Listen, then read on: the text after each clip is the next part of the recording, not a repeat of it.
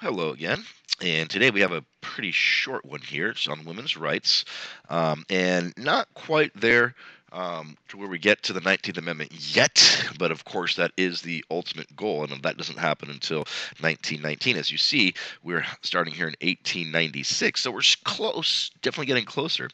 But this one, the NACW, is the National Association of Colored Women, and it was founded to improve the living and the working conditions for African Americans. Suffrage, here it is, the right to vote. Please do not confuse this. There was forgot which late night show it was, but they asked if we should end women's suffrage, and people thought that it meant that they were suffering. And so many people said, "Oh yes, it's terrible for women to suffer." It's suffrage.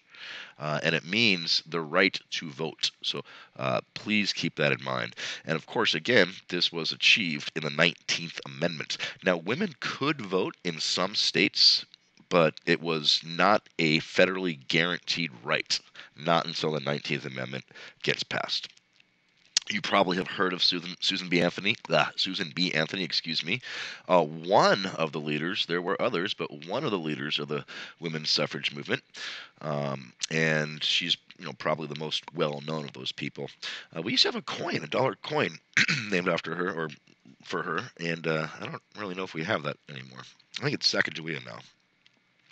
And finally, we have the excuse me, National American Women's Suffrage Association, and of course, again, we see early, founded in 1890.